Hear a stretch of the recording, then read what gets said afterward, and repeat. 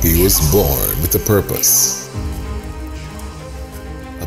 that would change everything. He would prepare the way of the Lord. Again I say to you, the message. Repent to Israel, for the kingdom of heaven is near. The baptisms. Prepare the way of the Lord, make his path straight.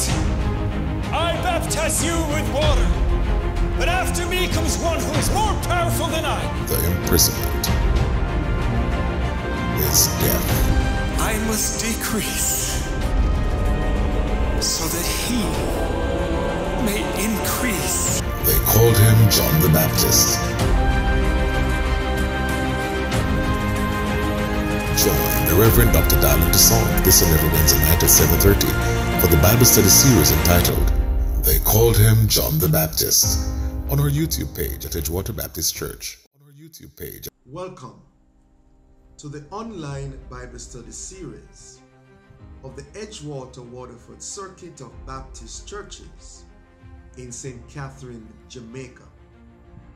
And as usual, a special welcome to those viewing from overseas. May we study God's Word together as God speaks to our hearts. But before we do so, let us pray. Lord, we acknowledge our dependence upon you, especially when it comes on to the study of your word. We therefore now ask that you have your way in our lives as we seek not only to be hearers, but to be doers also. In Jesus' name we pray. Amen. Of course, those of you who have been studying with us the series entitled They Call Him John the Baptist would know that the last time we met in this capacity, we looked on part 7 of our series. And in so doing, we focused on John the Baptist as the baptizer. John the Baptist as the baptizer, coming from Matthew chapter 3 verse 1 and verse 5 through to verse 17. Now last time we said that depending on which version of the Bible you read, John may either be identified as John the Baptist or John the Baptizer.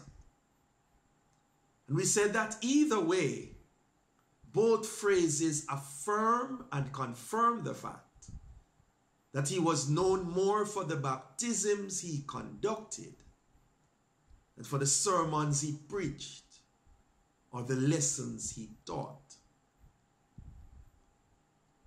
Indeed, we were saying that when you look on John the Baptist, it seemed as if much of the attention that was given to his ministry was centered on the baptisms that he had. And from the entire passage, the following are evident about these baptisms that were administered by John the Baptist. First of all, we noted last time their distinction. That indeed John's baptisms were distinctly different from, firstly, the baptism into Judaism. If you remember, those of you who were with us last time, that we noted that those who were non-Jews, those who were Gentiles, one of the practices was that when they were converted to Judaism, they would get baptized by the Jews. And it seemed as though there are persons who confused John's baptism with that baptism into Judaism. But also, there's a distinct difference, we said, between the baptism of John or John's baptisms and the baptism in Christ Jesus.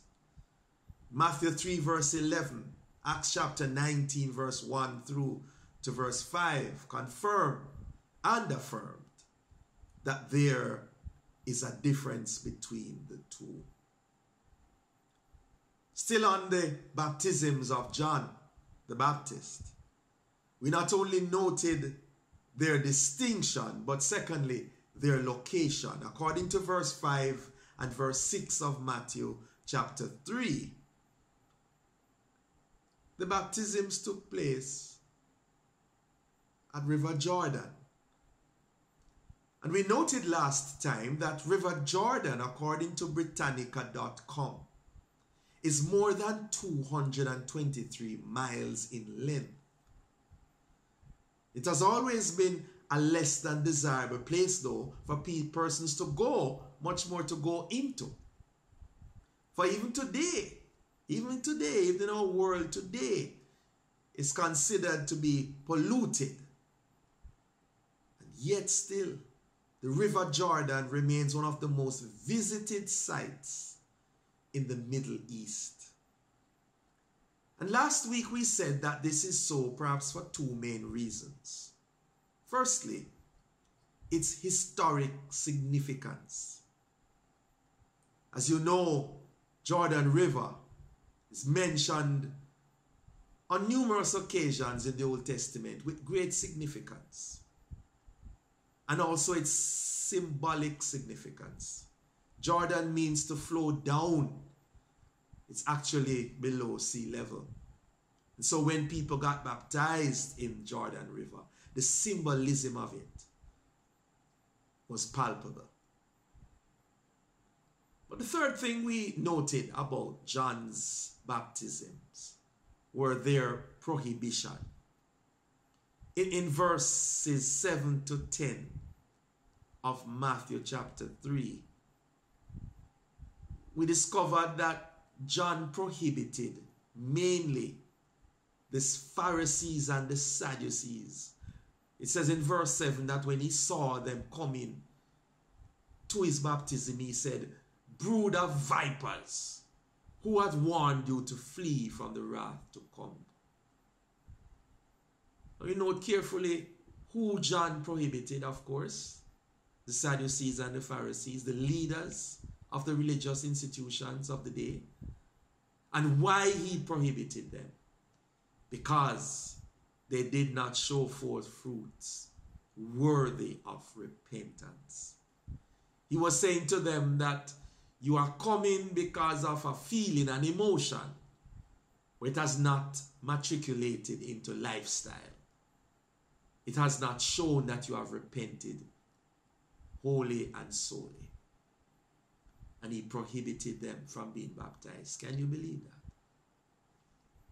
But fourth and final, we noted in terms of John's baptism, their inclusion. Because in verses 13 to 15, we see Jesus coming to be baptized.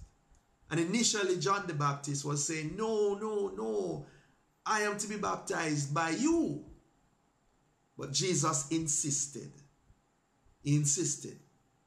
And Jesus,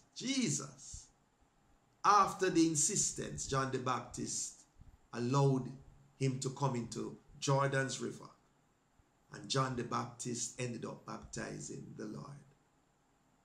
He included him into the baptism. Now, the big question is, why would Jesus who is perfect, sinless, insist on being baptized with the baptism of repentance that John gave? And the following are some possible and plausible reasons that were posited last week. Firstly, we said that Jesus insisted because he wanted to identify with us in our sinfulness and unrighteousness. So the key point here is identification. He didn't have to be baptized, but to identify with us and our sinful state, Jesus went into that water to be baptized. Secondly, to exemplify for us the importance and significance of baptism. To exemplify for us, to show us in essence the importance and the significance of this very important act in the Christian practice and Christian theology. Thirdly, Jesus insisted on being baptized by John the Baptist to affirm the public ministry of John the Baptist as authentic and authorized by God. And fourthly, to activate his own public ministry as consecrated and commissioned by God. And what we're saying is that in this one act of baptism, all of these four things were done. All of these four reasons were shown. Jesus knew what he was doing, and he did it for a worthy cause. And of course, we ended our study last week with two questions, and I want to commend those who responded and the interesting and insightful responses that were given. And so we segue into part 8 of our series entitled, They Call Him John the Baptist. And in so doing, tonight, whatever time you are viewing or listening to this broadcast, we're looking on John the Baptist as forerunner. John the Baptist as forerunner.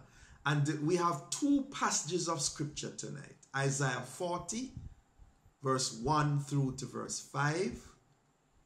And Luke chapter 3, verse 2 to verse 6. That's Isaiah 40, 1 to 5.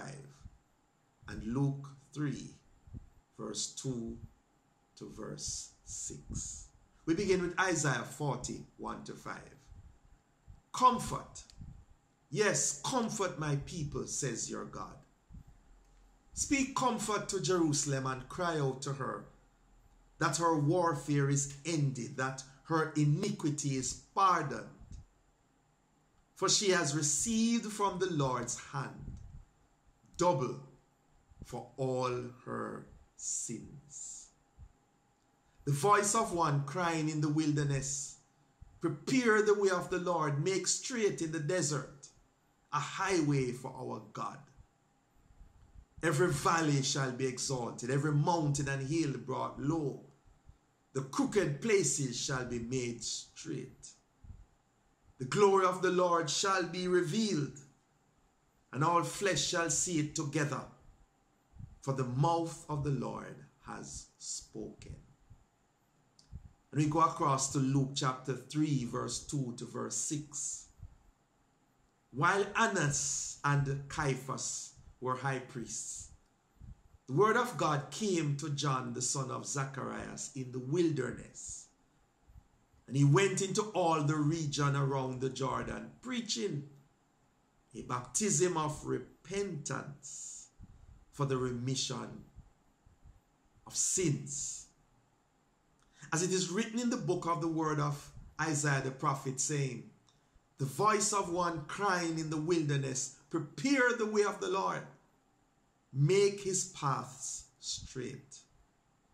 Every valley shall be filled, and every mountain and hill brought low. The crooked places shall be made straight, and the rough ways smooth. And all flesh shall see the salvation of God. The word of the Lord. Thanks be to God. Now, although the word is not mentioned in the Bible in reference to John the Baptist, he was undoubtedly the forerunner of the Messiah. The gospel writers, especially Luke, definitely regarded him as such, and therefore used the Isaiah 40 passage as what I would like to call the prophetic blueprint.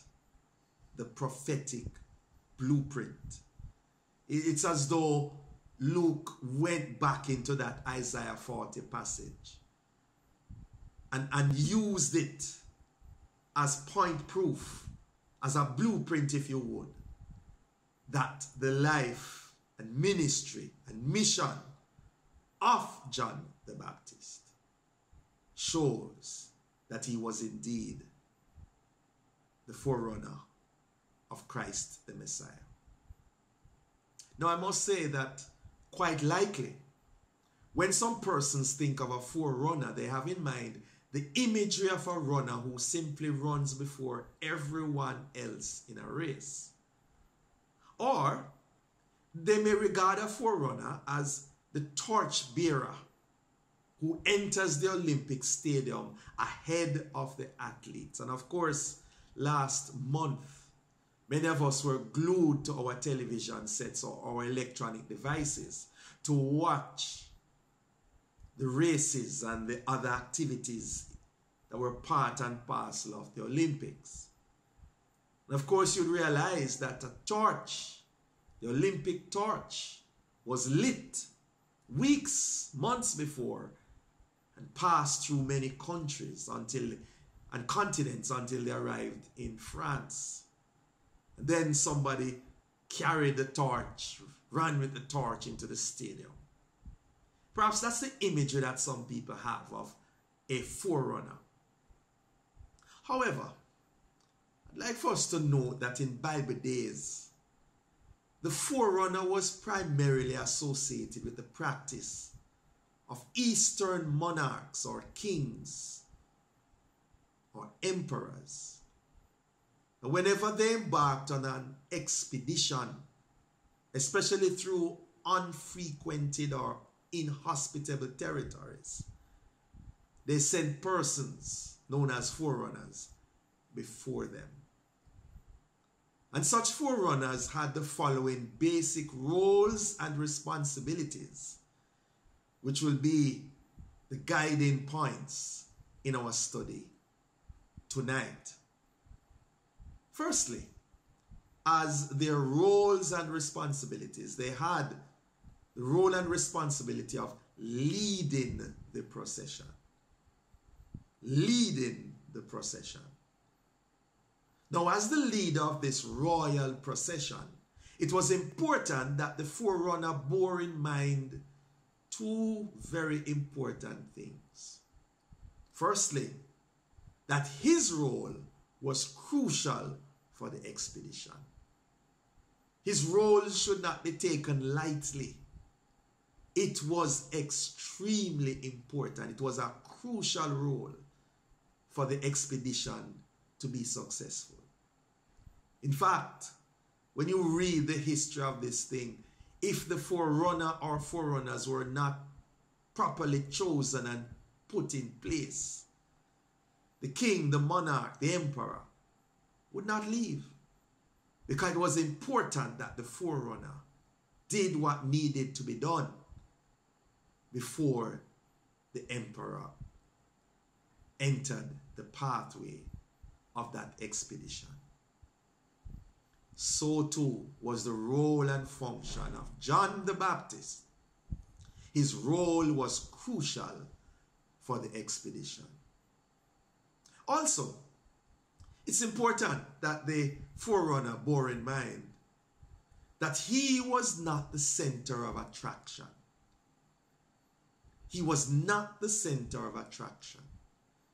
Perhaps it could be a temptation for forerunners to believe that because they were the first persons that would have been seen, that they became the center of attraction, because after all, they are the first. The point is, the center of attraction was the king, the monarch. In our context, Jesus Christ himself. We're going to be looking days to come on the book of John and John's perspective of how John the Baptist performed his role. And one of the things I can tell you to look out for is the fact that John the Baptist kept on pointing to Jesus. In chapter 1, for example, there are those who were saying, "Are you the Christ?" And he kept on saying, "No, I'm not." He's saying there's one who's to come. And he was saying he must increase, but I must decrease. in John's gospel, John the Baptist was always pointing to Christ, because he knew that as forerunner, he, John the Baptist, was not the center of attraction. We all need to bear that in mind when we take on the ministry, take on the mission of the gospel in whatever form, that we are not the centers of attraction. Jesus Christ is. He is the one to be glorified. He is the one to be exalted. And speaking about glory and glorification, our second point tonight, in regards to the role and function of the forerunner, not only in terms of leading the procession, but watch this, his role was also the role of making the proclamation. Making the proclamation. What proclamation is that? It's found in Isaiah 40 verse 5, where it says, "The glory of the Lord shall be revealed, and all flesh shall see it together." That's a part of the Isaiah 40 passage that we read at the start, where the forerunner would declare and proclaim that the glory of the Lord shall be revealed. All flesh shall see it together. That was his main proclamation, the glory of the Lord being revealed. Now in Bible days, the forerunners were also town criers. And I'm sure many of you have heard and seen town criers at work. Many of them have these horns that are placed on top of the vehicle, or speakers in the vehicle pointed outwards. They pass through the community, and they proclaim an event or an activity of importance, so we all can know what is about to happen. That's town crying, and that's part of the role and function and responsibility of the forerunner, to proclaim. And according to Isaiah 40 verse 5 again, he's to proclaim in this case the glory of the Lord. And in this regard, at least two things are highlighted about this glory of the Lord. First of all, it's certainty. I'm sure you realize that verse 5 says the glory of the Lord shall be revealed. That speaks of certainty. There's no ifing and butting. There's no doubt. There's no uncertainty. It shall be revealed. But this glory also speaks of universality, because the second part of verse 5 says, all flesh shall see it. All flesh shall see it. And when we think of this glory, we understand that John the Baptist was being prepared. He was the forerunner of Christ's ministry on earth. But the Lord is coming back again. And that's when the full glory of the Lord shall be revealed. That's why the songwriter speaks of that glory. And the glory of the Lord shall be revealed to the ends of the earth. And all flesh shall see it. All flesh shall know. What a day that shall be. What a day. So, the second role and responsibility of the forerunner is making the proclamation after leading the procession. But there's a final role and responsibility for the forerunner, and that is ensuring the preparation. Ensuring the preparation. In Luke chapter 3, verse 4 through to verse 5, it reads as follows. As it is written in the book of the words of Isaiah the prophet, saying, the voice of one crying in the wilderness, prepare the way of the Lord, make his paths straight. Every valley shall be filled, and every mountain and hill brought low. The crooked places shall be made straight, and the rough ways smooth. Those verses are speaking of preparation. Prepare the way of the Lord.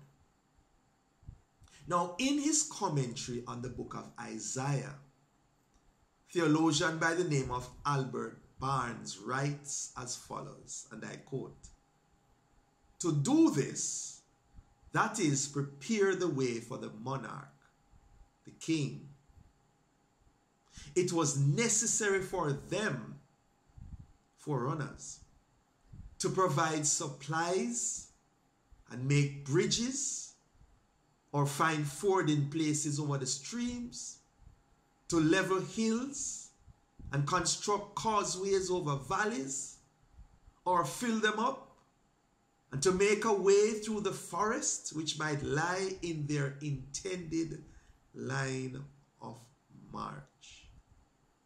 End of quote. Now I know that's a mouthful. That is a mouthful.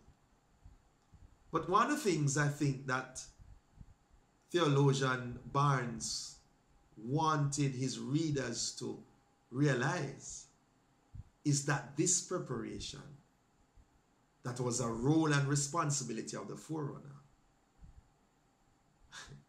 was no fly-by-night activity. And I want us to note that there are two obvious things at least coming out of what theologian Barnes has disclosed. First of all, the fact that such preparation was comprehensive. Please remember all of these places. It speaks of streams, hills, valleys, making a way through the wilderness.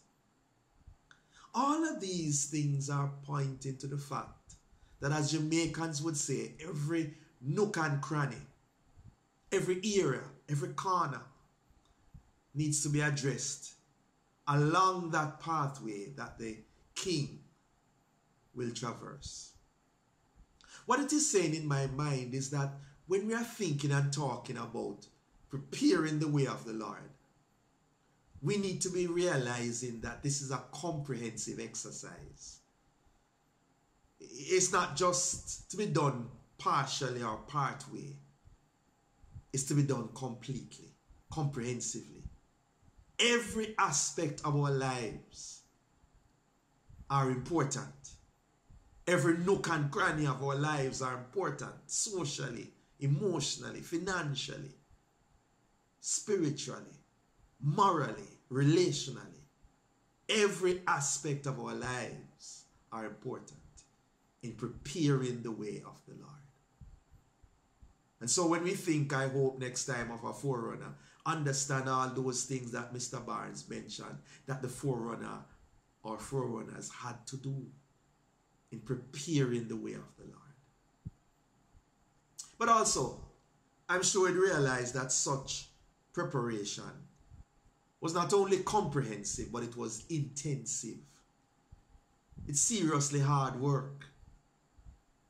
You had to dig in your heels into the ground. You had to get busy and do the work, because faith without works is dead. Showing us, beloved, that when we think and talk about our responsibilities and roles as servants of God, preparing, being a part of preparing this world and our own lives for the second coming of the Lord, we have to work at it. We don't work to be saved, but we work because we are saved. And we do so to the glory of God. And so as we continue to explore this whole matter of John the Baptist and how God used him as forerunner, may it continue to challenge our very lives. Because the forerunner is first of all one who would be leading the procession. The forerunner, the one who is making the proclamation. The forerunner is one who will be ensuring the preparation. Before we close tonight, I'd like to leave with us, as usual, 2 questions. Questions to consider over the next couple of days. Question number 1. In what ways are we also forerunners of Christ? I believe that in my sharing with you earlier, you'd have picked up some of those ways. But the question remains, in what ways are we also forerunners of Christ? And then finally, what are some of the main challenges you have faced or will face in being a forerunner of Christ? Again, what are some of the main challenges you have faced or will face in being a forerunner of Christ? Those are some of the questions, 2 questions that I'd like to leave with us. And if you are willing to respond to those questions, if you have your own questions, if you have observations, comments, suggestions, will you please address them, email them to ebwbcbiblestudies@gmail.com. That's ebwbcbiblestudies@gmail.com. And of course, our prayer and counseling hotline numbers are 876-220-6474 and 876-332-7956. Someone is there to pray with you, to counsel, and to share thoughts with you. And speaking about prayer, let us pray. Lord, we await your second coming. And we do so knowing that you have called us to also serve as forerunners of your second return. We ask, good Lord, that you would continually educate us, equip us, and energize us to do what you want us to do, the way you want us to do it. So, keep us true, Lord Jesus. Keep us true. For there's a race that we must run, and there's a victory to be won. Give us power every hour. Keep us true. Amen. Thank you for joining us. If you desire prayer and counseling, please call our prayer and counseling hotline at 876-220-6474 or send a WhatsApp message to 876-332-7956. Remember to share, like, and subscribe to our YouTube page. Continue to pray for each other. Have a blessed week in the Lord.